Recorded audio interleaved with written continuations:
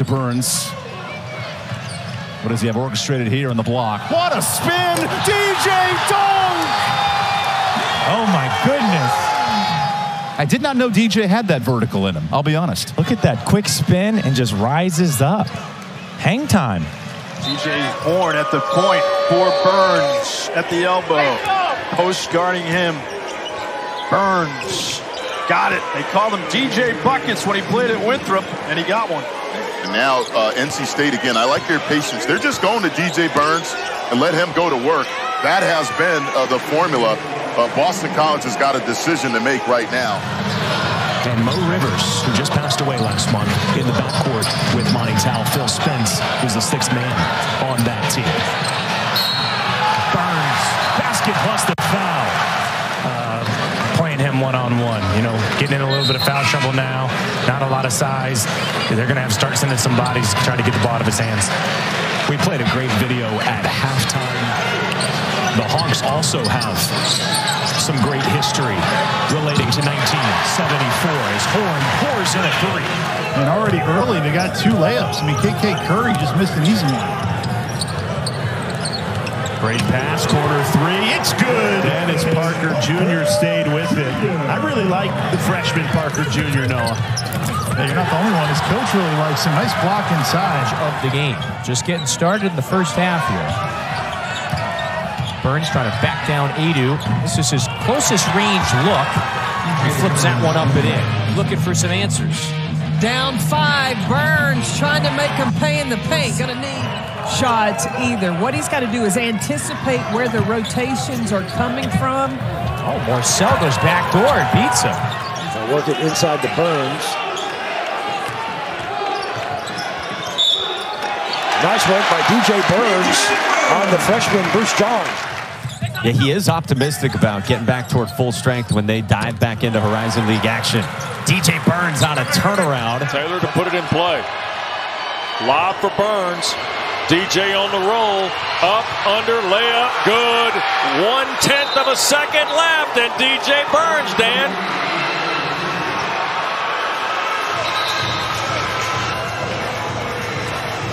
How about this, huh?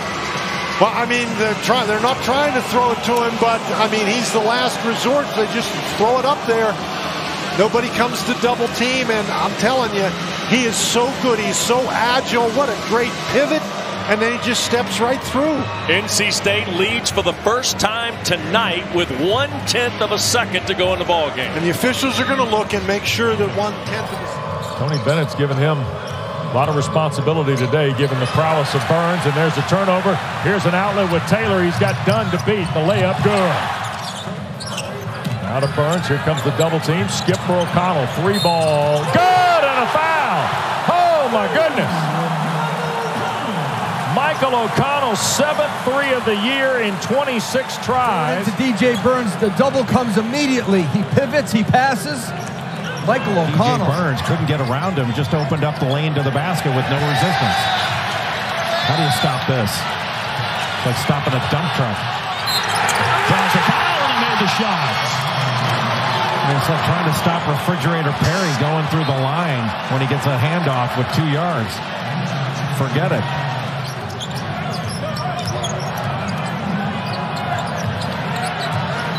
Burns again on the attack. Yes, very nimble. Burns back in Huntley Hatfield down in the short corner. That's nice. Yep. Here's Burns and Reed again. PJ a shot fake. Now going to back down. Reed fall away. Got it. Wow. It's a nice job again. If you get inside that defense, Wake Forest does a nice job passing it out for jump shot. There's the double team on Burns. Inside, Morcell the catch and score. First assist of the day. Averages right around 3 assists per game. Oh, and it's Burns the steal. Taking it away from Padula.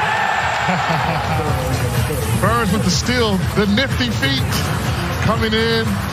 That was all caused by the pressure. Inside to Burns. His first bucket of the night. And that's just a beautiful play that time. Nice action. Put Burns in the ball screen and then dive him to the post.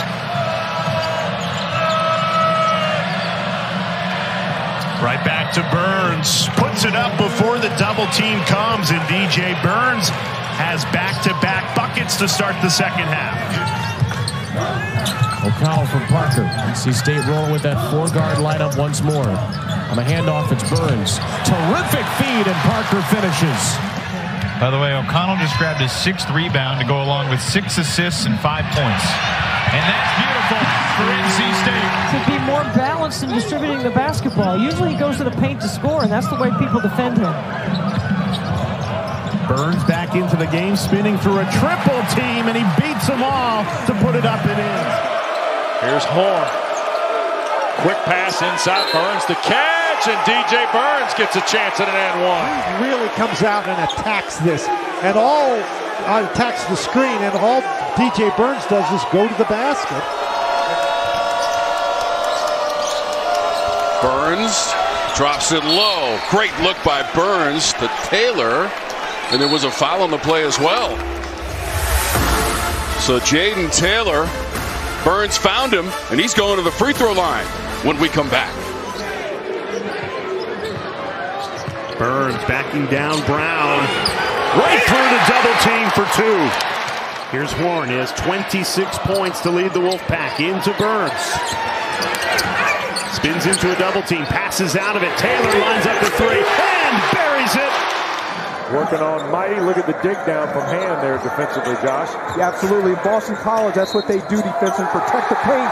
But he still was able to get to his left hand. It is because the leadership from the players there did not take the lessons that they learned from Jordan Miller, Isaiah Wong a season ago and pass those down to the younger players. Oh, great feed inside for the quick strike. DJ Burns making the beautiful find. Again, this is with Filipowski saddled with a couple of fouls. Oh, look at that kid downstairs to Diarra for the easy slam.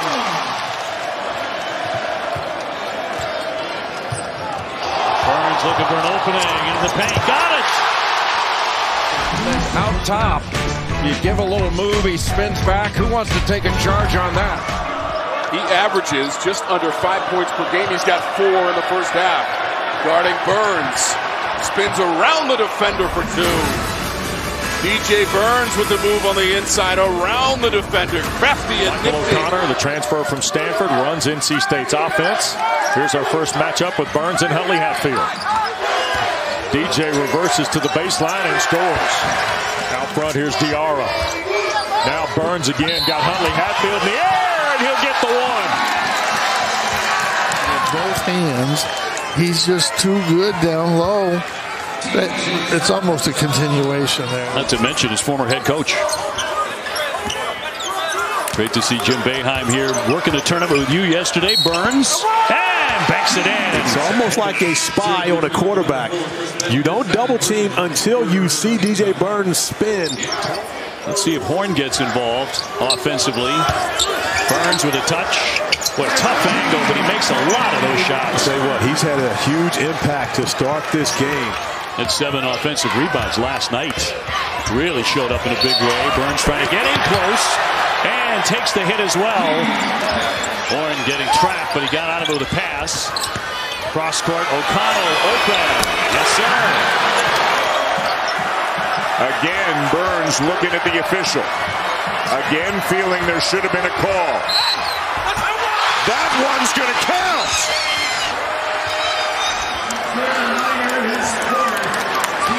That is like guarding a tank. Good. He's the one guy who didn't play on Tuesday. Because of the hip flexor, they sat him out. They were playing Louisville. They were able to win without him. So for him, just his 4th in 4 days. Jaden Taylor, bad ankle and all. Tremble helpful as he was coming by to reach in. Shot clock running down. Taylor slips. Burns for 3. Oh, boy! Left hand inside, and then with the shot clock going down, he knocks down his first 3 of the year. Coach Keats, let me shoot more of those.